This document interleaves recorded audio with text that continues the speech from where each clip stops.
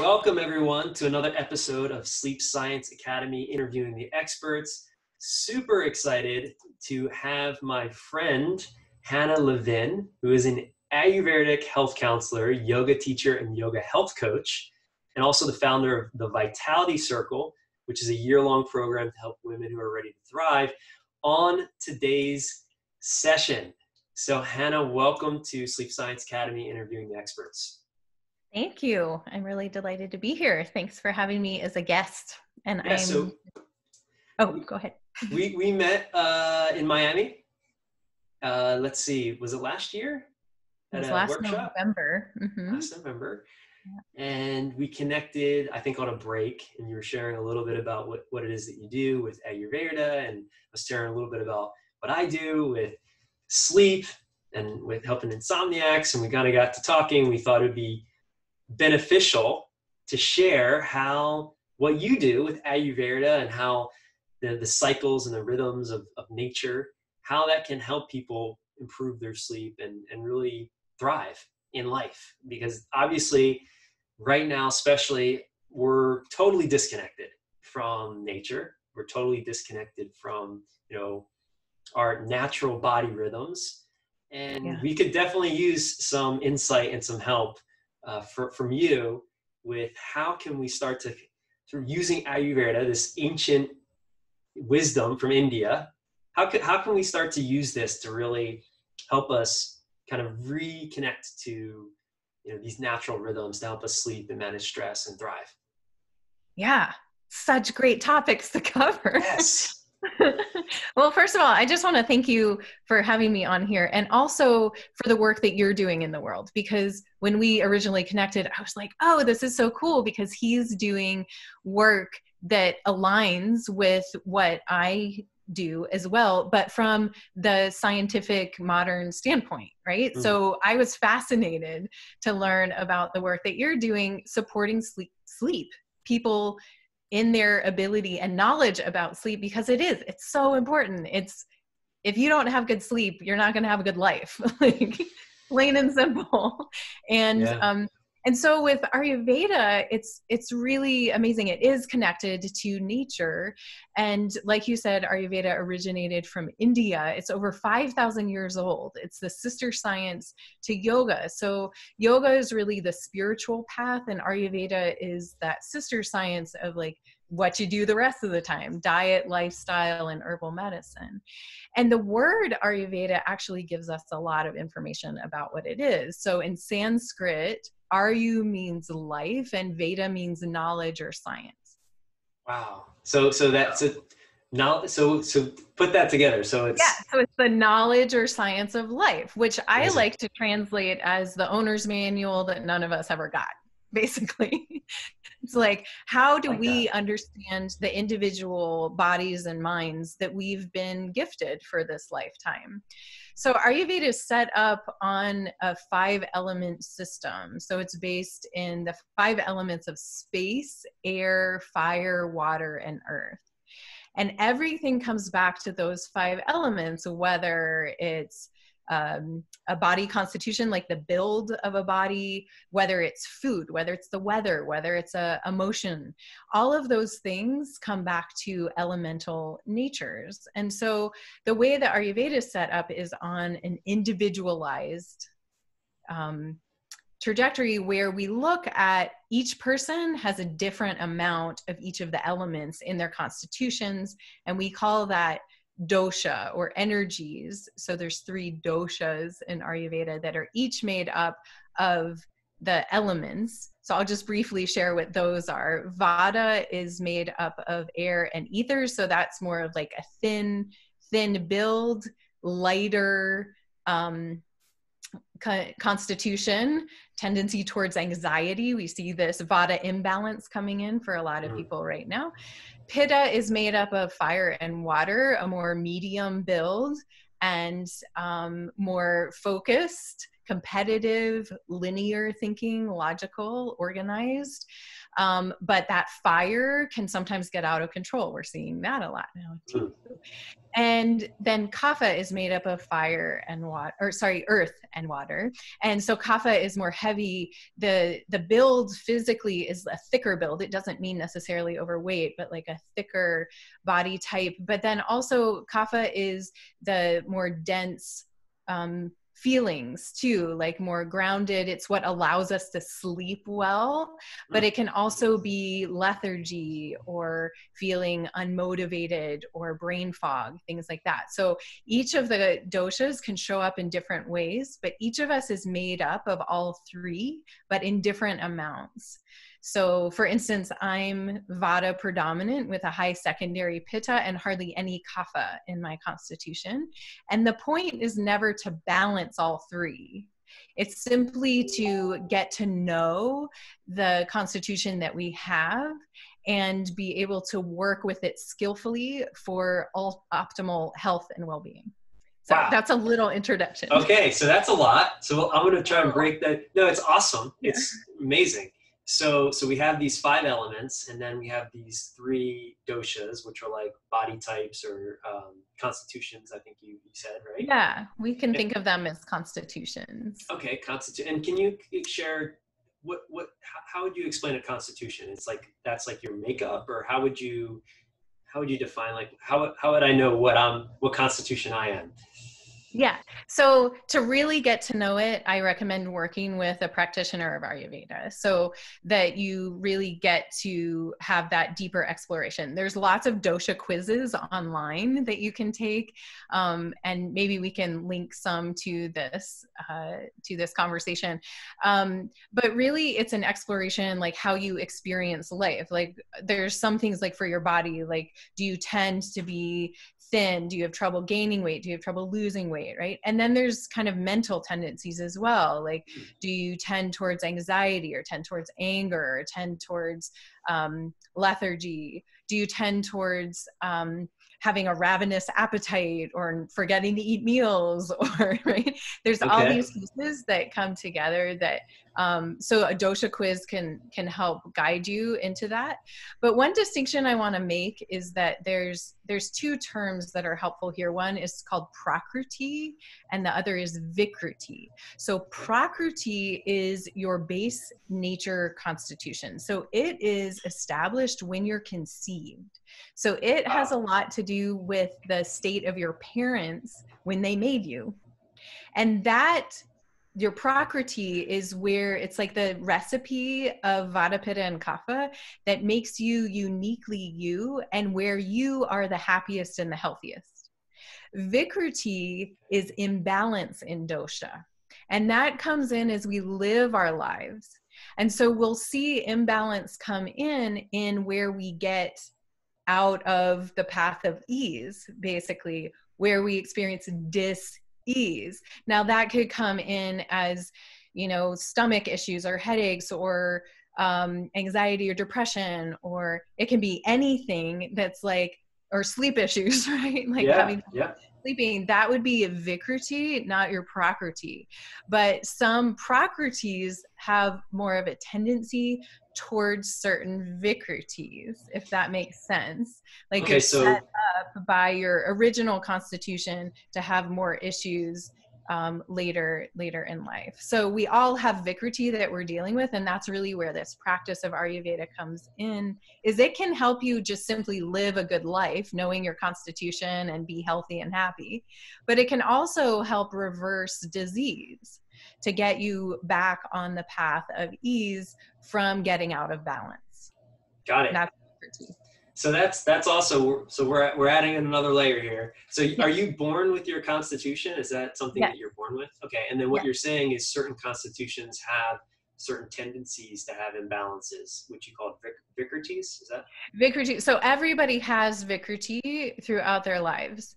But depending on your constitution, your original constitution of prakriti, you're going to have more tendencies towards certain vikrutis. Shall I give an example? Yeah. Well, how about, I'm really curious. I mean, is with people with sleep challenges, is there like this, like people that have insomnia and sleep challenges, would they tend to have the, go take it that way for a second. Yeah. Let's talk about that. Cool. Yeah. So generally sleep challenges show up in either Vata or Pitta imbalances. So imbalances are Vikriti. So with Vata imbalances, that would show up for sleep as a few different things. It could show up as trouble falling asleep, but most often it will show up as trouble staying asleep. That the light qualities of Vata, of air and space, don't allow that person to sink down into the depth of sleep. So, and there's also a doshic clock, which different energies from these constitutions govern different times of the day. And so between 2 and 6 a.m. is governed by Vata. So this is a time when a lot of people wake up. When I work with clients and they say, I often wake up in the middle of the night, and I'll say, is it between 2 and 6 a.m.? And they say, yes. I would say like 98% of the people I talk to, and maybe you see this too, is if they're waking up, it's between 2 and 6 a.m. And that is the Vata time, of that early morning time when the energy is really light. Vata also governs movement. So it might be the time when you need to get up and pee, right?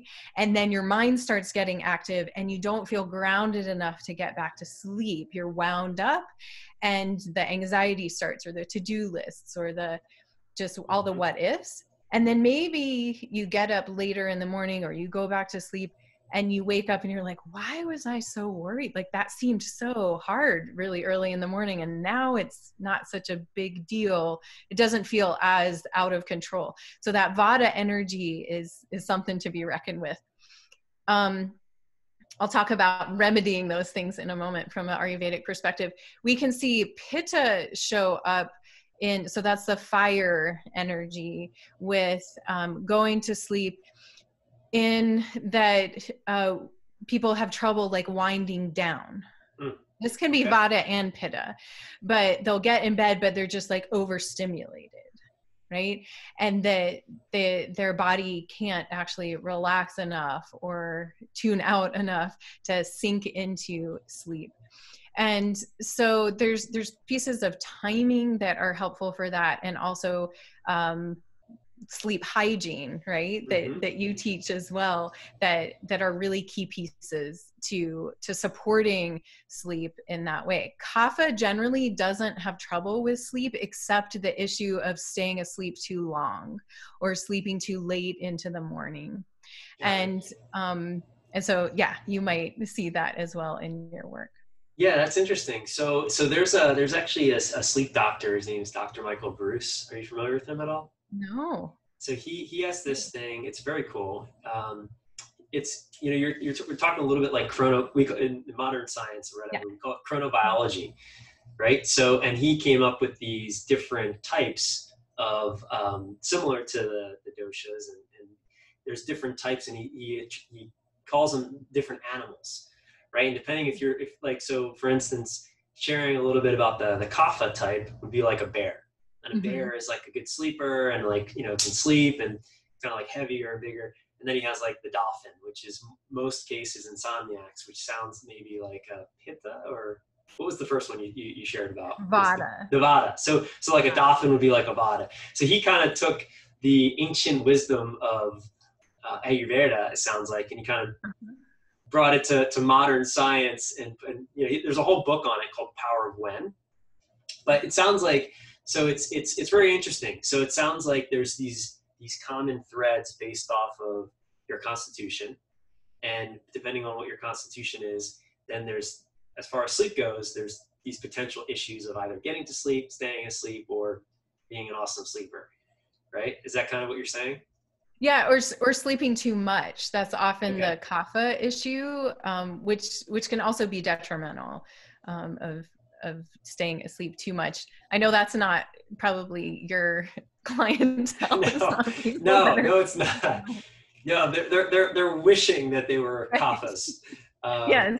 Yeah. So we can cultivate that kapha energy so that the general overarching wisdom from Ayurveda is to balance with the wisdom of opposites. Okay.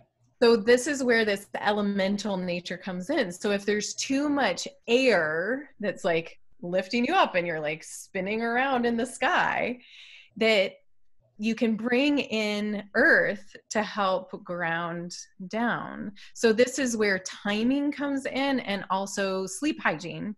So for those people that feel too wound up or go to sleep and then wake up wound up, there's some simple little tips like rubbing the soles of your feet with sesame oil before you go to sleep. That helps ground your energy, and sesame oil is very warming and nourishing.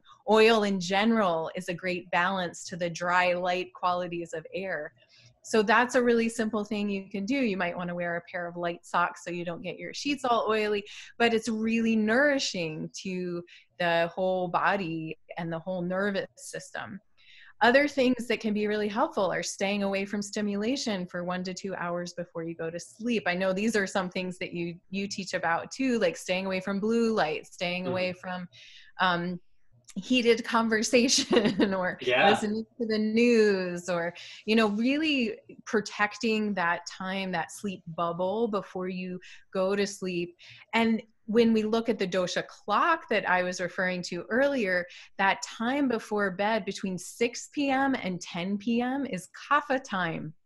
Kapha time. So kapha energy is predominant during that time. And I really ask all of my clients to notice when they start yawning in the evening. Because a lot of us do maybe around 8:30, and we don't take note of it. We're just like, oh, that's just normal. But when we notice that, we're like, there's that kapha energy. That's like, right? Or even taking breaths. That's something I teach too, where you go, it's kind of letting it all go, letting the day letting go. it go. And guys, she did not say coffee. She didn't say coffee time. She said kapha time. Let's just be clear. Not coffee time. No, okay? coffee time. Kapha time. And so taking a deep inhale and exhale, you know, is letting the day kind of settle. That would be more kapha sort of rituals or. Yeah. So doing that, you know, I also teach yoga. So doing some really gentle yoga, forward folds, laying on the floor with your legs up the wall, inversions are really relaxing to the nervous system. Those pieces are really helpful.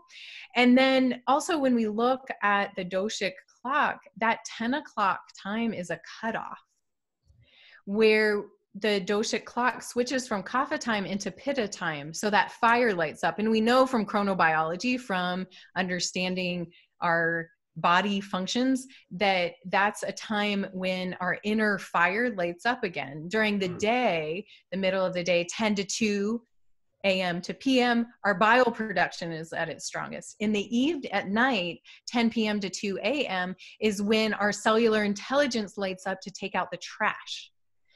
So if we're not asleep during that time, our body lights back up. We get a second wind. We want to do projects. We might get hungry again, which is very detrimental to eat less. And then we get all off of schedule, right? This is probably very similar to all that you teach. But knowing that energetic time of the doshas is really helpful. So utilizing kapha time, like the witching hour is 10 p.m., maybe 10:30 this time of year because it's staying light so late, but that we have this little window of like, if we can sink into sleep, we have the support of earth element helping us ground down, be at peace, be held. If you think about being nurtured and held by Mother Earth, that's what we can take advantage of before 10 p.m. After that, all bets are off. You're missing what I call the sleep train. Yeah. It's coming around and you want to get on it. Right. So okay. So and so it sounds like, you know, what's really interesting about this is it really sounds like the whole science of chronobiology has come literally from this ancient 5,000-year-old wisdom that these yogis knew 5,000 years ago about, you know, the body clocks. And so this is really interesting.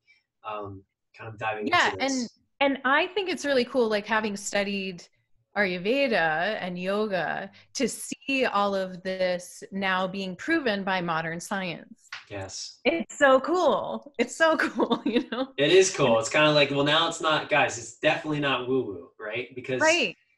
but it's crazy. It's amazing, actually. Like, if something works, it works. Like, it's great to have scientific evidence and double placebo studies on things, and that's all great. But if something works, it works. Yeah. So, this is obviously, it's been a system for 5,000 years. There's a reason why, right? Yeah. So, I like to tell people things that don't work, don't stick around. So if this has been around for over 5,000 years, there's got to be something to it.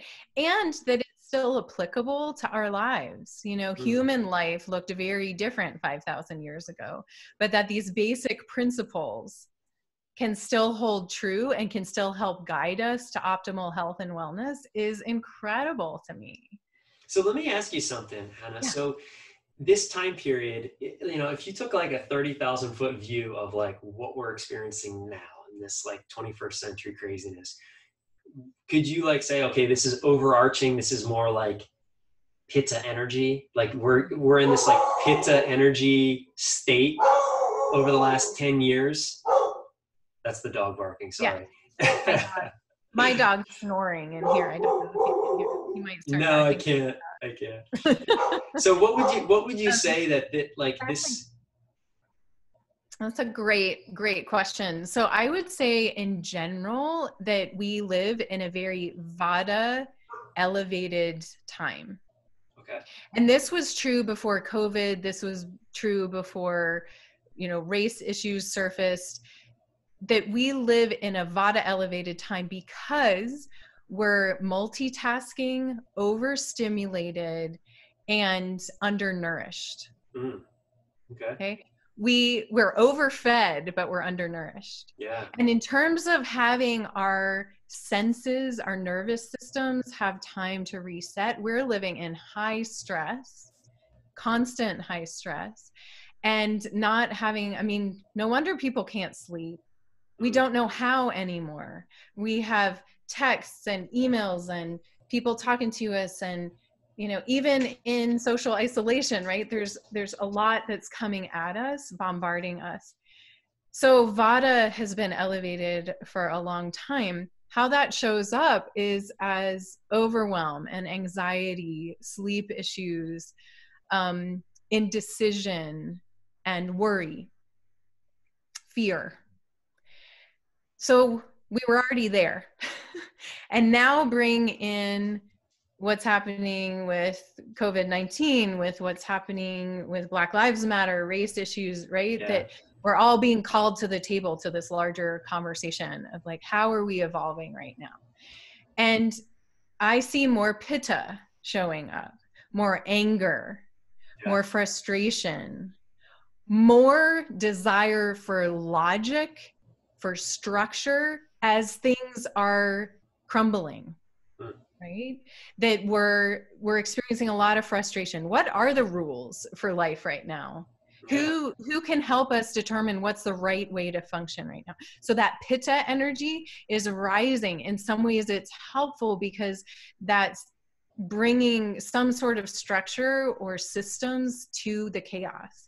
At the same time, it can be detrimental because it's that fiery energy, right? We're seeing fire erupting in our cities. We're seeing fiery language, fiery action come out. In general, that is a time of fire is the element of transformation, right? So if we look at it from that elemental perspective, it's like, good, we're in the fire of transformation. And yet we want the fire of transformation to be guided in a way that's not entirely destructive, right? Yeah. Yeah. Absolutely. So makes sense to me. Yeah. Yeah. Makes a lot of sense. But then we also see people diving into more kapha behaviors, which is just like checking out, right? Or numbing with alcohol or other substances, or, binge watching Netflix or whatever it is. It's just like, I can't deal with reality. So like, pull the covers over the head. What I want to say though is that all of the doshas have something to bring to the table. I've kind of spoken to the negative aspects of them, but Vata in its healthy and more abundant form is sattvic, which is the energy of balance, of clarity. You think of clear air that you can see clearly, and that there's creativity. Vata brings a lot of creativity, spontaneity, and ability to think outside the box. So that energy is very welcome right now, right?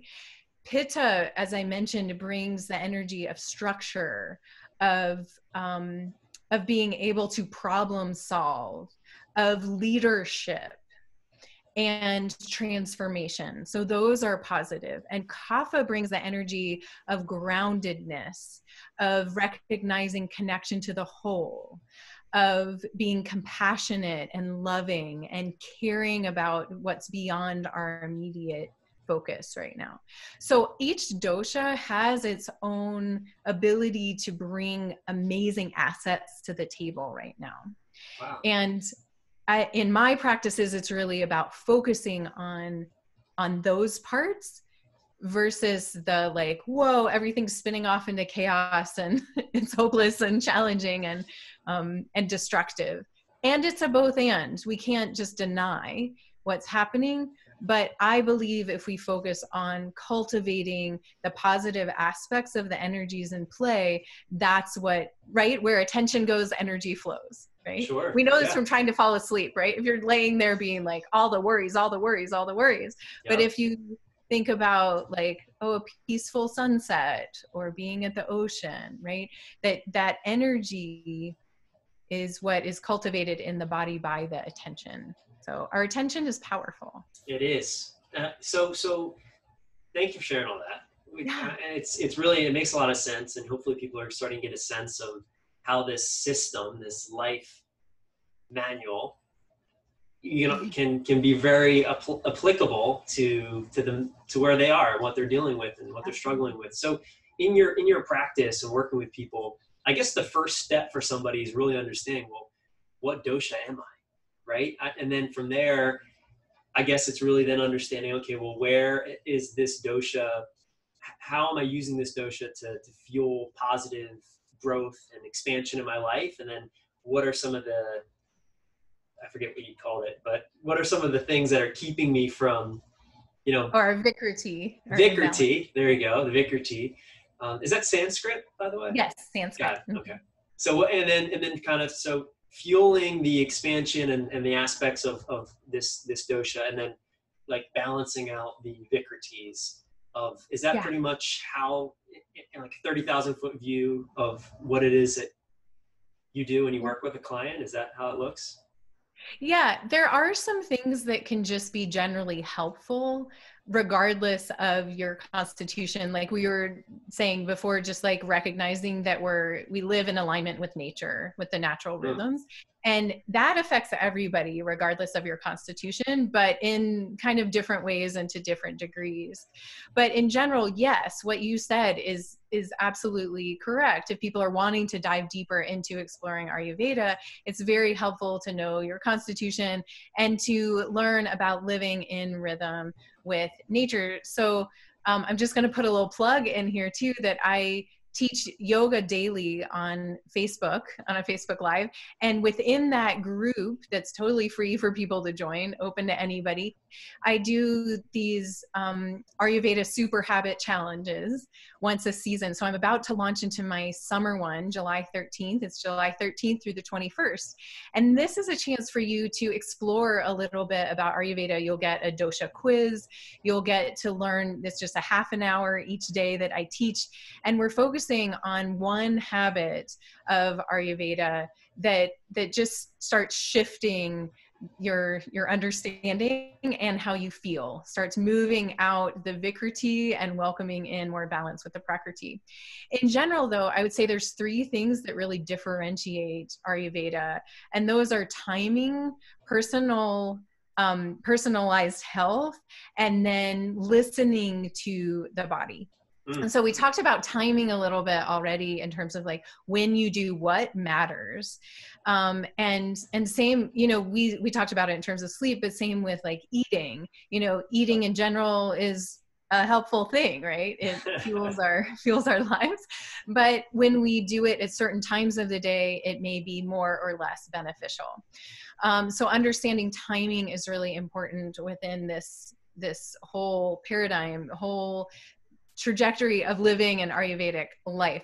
Personalized health is what we were talking about before too, about understanding individual constitution. So we might have more of a tendency towards certain imbalances. And like I said, Western medicine or modern science is beginning to really understand that one size doesn't fit all. We can't just say, oh, you are having trouble sleeping, just take Ambien, see you later, right? That's not really helping the bigger picture. No, it's And not. so, right? So what you do and what I do is really about getting at the root cause, right? Like, Yes. why is this happening? So whether it's sleep or a digestive issue or weight gain or, you know, depression, whatever it is, it's looking at like, what are the things, the steps that have been taken that have gotten you to the place that you're in? And how do you, I think about it like there's a path of ease. And at some point we take detours off that path. And when we can recognize like, oh, I've taken a detour, and the same path that I took to get here to this place that I don't want to be in anymore, I can turn around and come back to the path of ease, is my choice. And it's really empowering ultimately, right? Your clients are totally empowered by being like, oh, wow, I'm not stuck like this, right? Like Right. they can be like, I have made choices that I didn't realize were detrimental. I can make new choices that I realize are helpful. So that personalized health piece is really, really important. And Ayurveda has known this for thousands of years, and it's great to see it gaining momentum in the United States now. And then the last one is listening to the body. So again, it might be that people say like, oh, you know, I do really well when I, you know, go for a walk before bedtime, but then you try that and it's like, it winds you up too much or whatever. Like that we are individual, or we eat certain things and we're like, but somebody told me, like my example with food is that before I learned Ayurveda, I was like, I'm going to be really healthy. And so I ate salad all the time. And because, right, like if you want to be healthy, you eat salad. Of course. Health equals salad, right? But what happened for me, because I'm Vata predominant, which means my body has a tendency towards cold, rough, dry qualities anyway, I was putting too much of those qualities in my body that actually needed more warmth and moisture. And I basically created chronic constipation for myself, which led to other health issues down the road. And so Ayurveda helps you see that like everybody's not the same. If you want to be healthy, it looks different for each person. Like vegetables, yes, vegetables are helpful. How they're eaten is different, right? So listening to your body instead of taking those cues from outside and being like, I have to do these things because that's what I'm supposed to do, whether it's what your parents told you or the doctor or whatever, but to like turn that inward focus and listen with the ear of your heart and really say, what is it that feels really good to me? Or what do I inherently know? I talk to clients all the time that say, like, when I'm like, oh, you need to do this. And they're like, you know, I've always thought that felt really good to me, but I didn't know why. And other people don't do it. So I just was like, that's not what I'm supposed to do. So really listening to the inner wisdom of your body, because our bodies are talking to us all the time and they're just trying to be heard. And if we don't listen, then we progress off that path of ease way quicker. I couldn't agree with you more. Yeah, that's amazing. Yeah, it's so true. I think that self-awareness, that understanding, listening, connecting to your inner intuition is so powerful and important. And it's like people are so disconnected right now from that because of the bombardment of technology, and you know, just this whole system is built to drive more consumerism, you know, always thinking that we need something outside of ourselves to make us happy. I mean, it's really crazy when you kind of take a step back and you really look at it. And what I hear you saying so clearly is that Ayurveda this is a system that can help you really understand yourself and Yeah. how you can live in alignment with what's going to help you live the best life, as far as from a mental standpoint, a spiritual standpoint, a health standpoint, and really enjoy the experience of being alive in your life. That's what I hear. I'm not gonna lie. There's a lot to this. Obviously, we have a short amount of time, and you've covered a lot. I mean, we know about there's doshas, we have Vikritis and Prakriti. We have different elements. So there is a lot to the system, and obviously over 5,000 years, this thing has been developed and I'm sure refined, and it's a proven, tested system. So how do people that are interested in getting some support from you or learning more about their dosha, or maybe how this can improve their life, what would be the starting point? You mentioned you have a Facebook group there. You teach yoga every day for free, which is amazing. Like, what a gift. Yeah. What are some other, where can people find you to get some more information to dive into the elements and the doshas and the Vikritis and all that? Yeah. All of it. Yeah, thanks. Well, my website is heartfeltwellbeing.com. Okay. So my business is called Heartfelt Wellbeing. And so from my website, you can find everything else. There's the Facebook group where I teach yoga every day. You can just go on Facebook. It's called Yoga and More Day by Day with Hannah Levin.